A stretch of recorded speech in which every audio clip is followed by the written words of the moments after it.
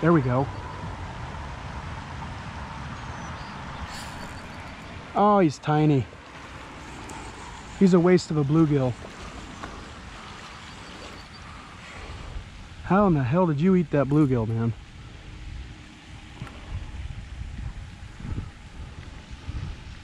Man, I thought I had a better one than that. I'm really hoping to get that 6+ pounder that's in here.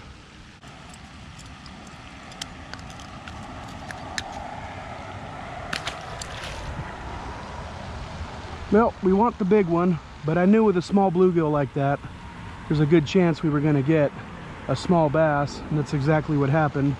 Here's a bite. Oh, that's good. That's a good fish. What do we got? That's too big to be a bass, I think. That's a big old cat, guys, I think.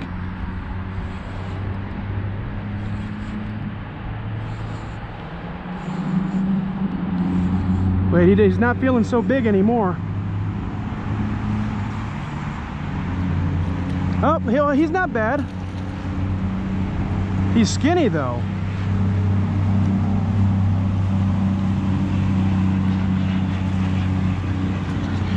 I don't think that's one of the ones I put in.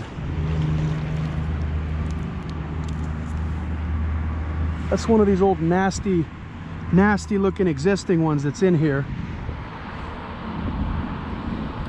See, this fish right here should weigh 4 pounds.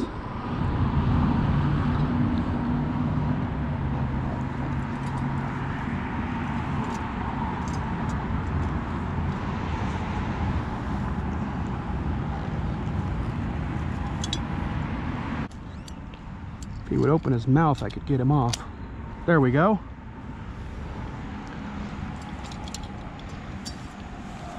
I'll toss him back. He is so skinny, guys. That is a long, skinny catfish.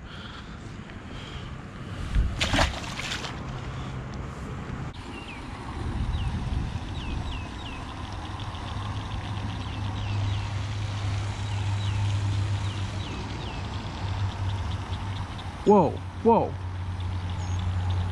Oh, it's a little bass, tiny guy. Able to eat that big bluegill.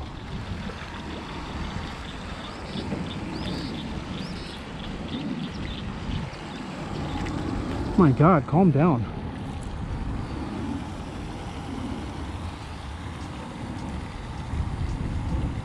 Poor guy's been caught a million times.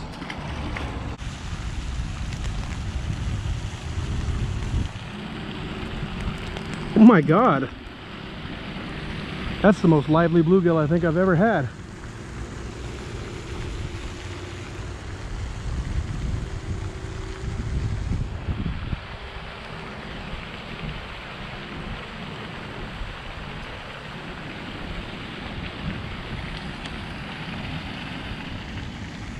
There we go. I knew it. I knew that would get eaten.